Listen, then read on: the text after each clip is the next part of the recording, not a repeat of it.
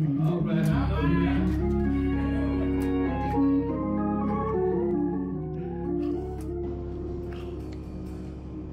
Welcome to the Mount Sinai Missionary Baptist Church of Memphis Incorporated YouTube channel, and thank you so much for joining us today. Let us pray.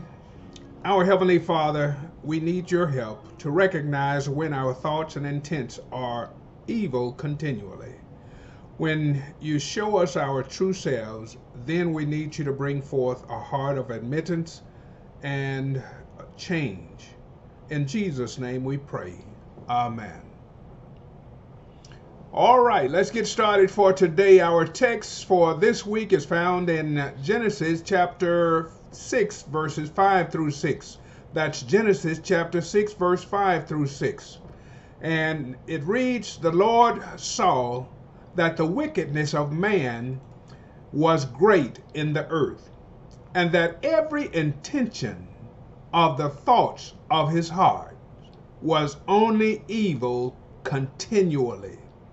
And the Lord regretted that he had made man on the earth, and it grieved him to his heart." And this week I want to talk about God hears our thoughts. Now there are many subjects that we could use from this text, but I landed on God hears our thoughts. Most of us never admittedly acknowledge that our thoughts are continually evil, even if we're seeing ourselves according to God's view of us.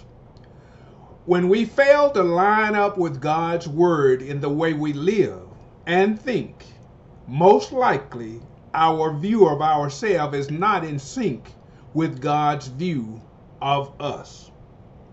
Men and women's actions at that time and in this day and age were very wicked, and their thoughts and affections were completely evil by this time. Now, we can jump over to the New Testament, Romans chapter 1, verse 18 through 32. I'm not only going to read about 3 verses of that, but I would suggest that you read verses 18 through 32 of Romans chapter 1. And it deals with God's wrath on unrighteousness. So Romans chapter 1, verse 18 says, "For the wrath of God is revealed from heaven against all ungodly and unrighteousness of men, who by their unrighteousness suppress the truth. For what can be known about God is plain to them, because God has shown it to them.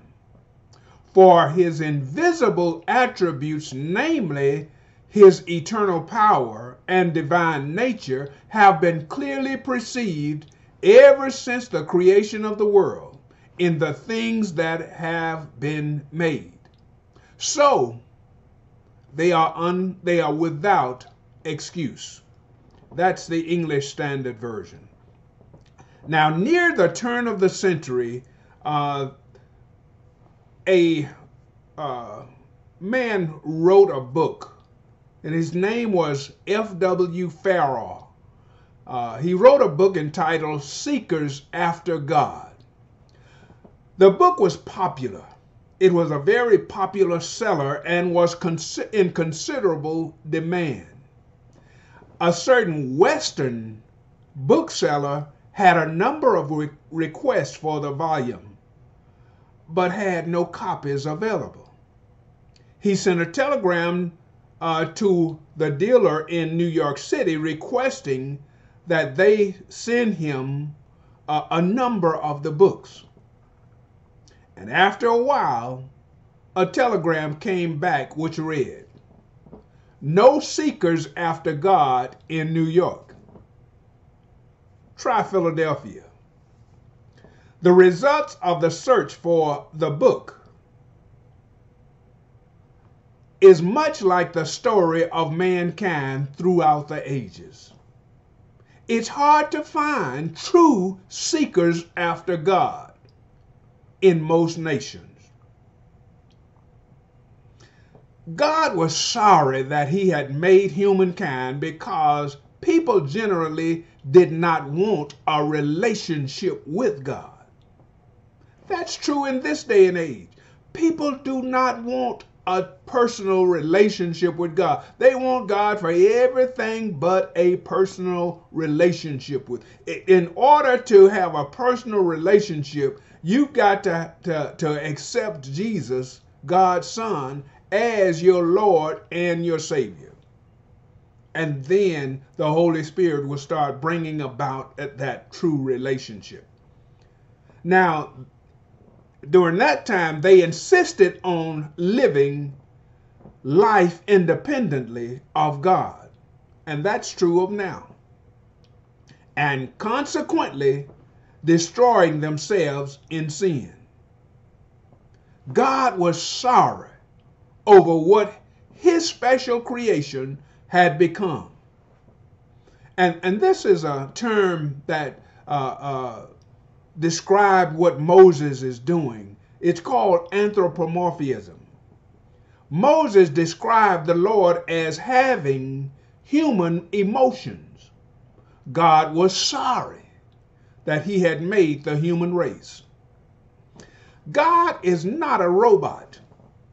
We know him as a personal, living God, not a static principle, who, while having a divine purpose to be sure, also engages intimately with his creation. Our God is very affected by and even pained by the sinner's rebellion. Acknowledging the possibility, emotion-wise, of God does not diminish the inability or his immutability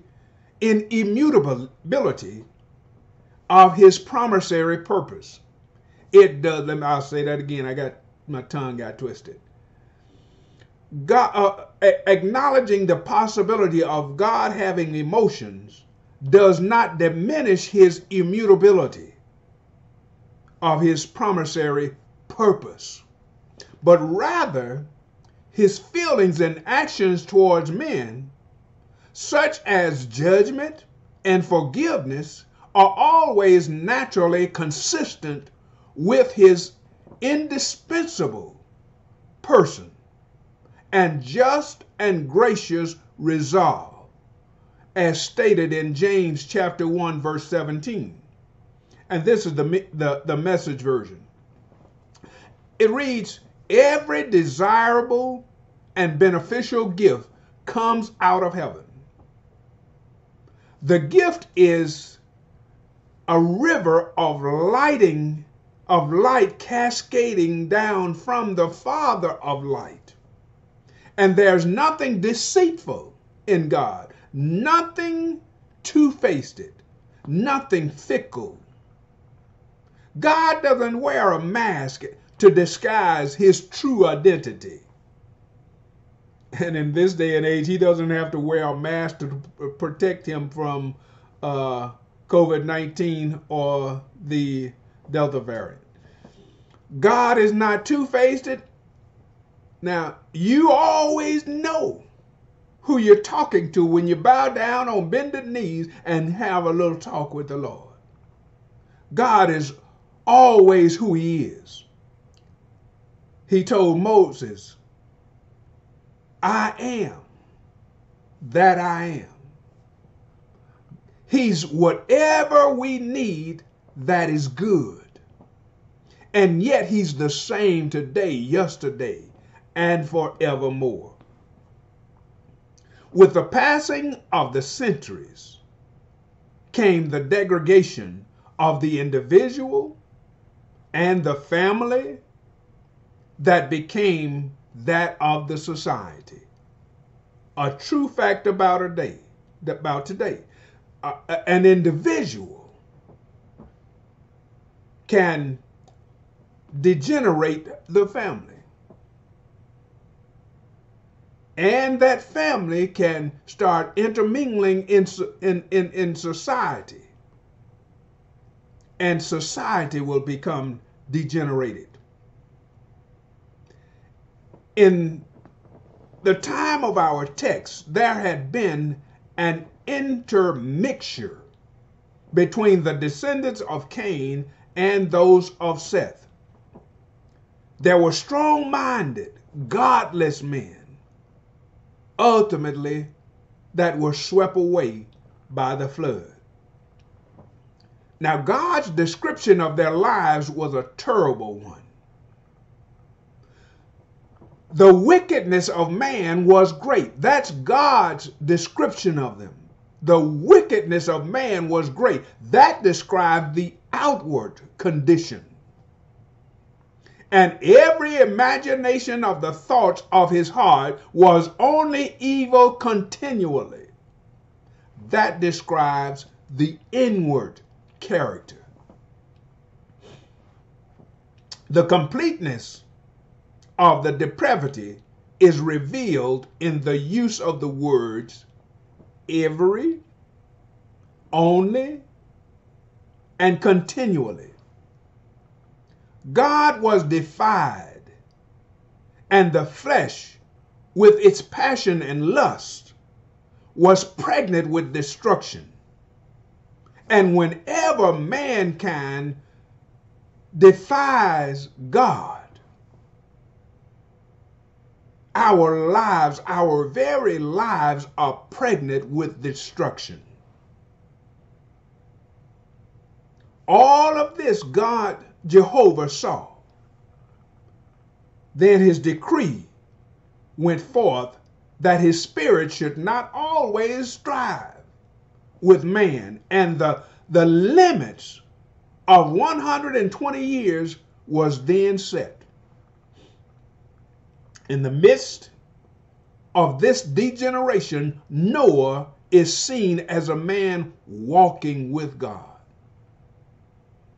With this man, God holds communion and brings him into cooperation with himself for the preservation of a seed and the bearing of a testimony. We ought to always be based upon our personal relationship with God, have a personal testimony. The closing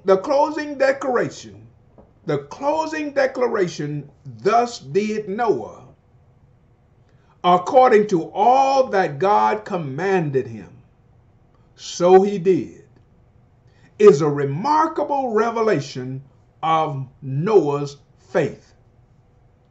It was a period of strange experiences. And you walk out your door in this day and age, you can easily experience some strange experiences. Driving down the street, down the interstate, you can experience some strange things. It's kind of like the past president inauguration. What was his name? Out of sight, out of mind. Trump. During the inauguration, the president before Obama, George Bush, leaned over to somebody, and I can't say it the way he said it, but he said, "This is some strange going-ons." The godless were living, and I might add, he didn't know the fullness of that statement until later on. Now, the godless were living and flourishing in all things mental and materially. There is no doubt that for material gain, they cooperated even with Noah in the building of the ark, which they must have held in supreme scorn or disdain. But nevertheless, in every nail and foot of the work completed, space was given to them to repent. And Noah preached righteousness by the very building of the ark. Righteousness that he obeyed God. He walked with God by faith and not by sight. Yet it was seemed as though none of those that cooperated with Noah profited except Noah and his family. And his carpenters were finally destroyed outside of the ark that they had helped to build. Let me leave you with these nuggets. Proverbs 26 and 16. Proverbs chapter 26 verse 16 says, dreamers, and this is the Message version, dreamers fantasize their self-importance. They think that they are smarter than a whole college faculty. And then Isaiah chapter 55 verse 7 says, let the wicked forsake his way, and the unrighteous man his thoughts, and let him return unto the Lord, and he will have mercy upon him, and to our God, for he will abundantly pardon. There was a man named Dr. Walter Covert, or Cavert. He reported a survey on worry and thoughts that indicated that only 8% of the things people think about or worry about were legitimate matters to be concerned about. If only 8% are things legitimate, they are legitimate matters of concern, then what about the other 92%? Listen to this. The other 92% were either imaginary, they never happened, or involved matters over which people had no control whatsoever. Just minds running away with, folks. When our thoughts betray us in these types of thoughts, imagining, spending time on things that never happened, or things that we have no control over, then we are drifting into a category, namely narcissism, which is selfishness, egotistical, self-absorbent, or vanity. It's an exaggerated sense of our own self-importance. Our thoughts can reach its most dangerous points when we try to exalt ourselves unintentionally or unmindfully, but willfully, above God. When we try to exalt ourselves above God in our minds, we are standing on shaky ground. What if we had a president that displayed an exaggerated sense of his self-importance? At that point, right seems like wrong, and wrong seems like right. We ourselves, when right starts to seem like wrong and wrong seem like right, we're standing on shaky ground. 2 Corinthians chapter 10 verse 3 through 5 says, for though we walk in the flesh, we do not war after the flesh. For the weapon of our warfare is not carnal, but mighty through God, to the pulling down of strongholds, casting down imaginations, and every high thing that exalted itself against the knowledge of God, and bringing into captivity every thought to the obedience of Christ.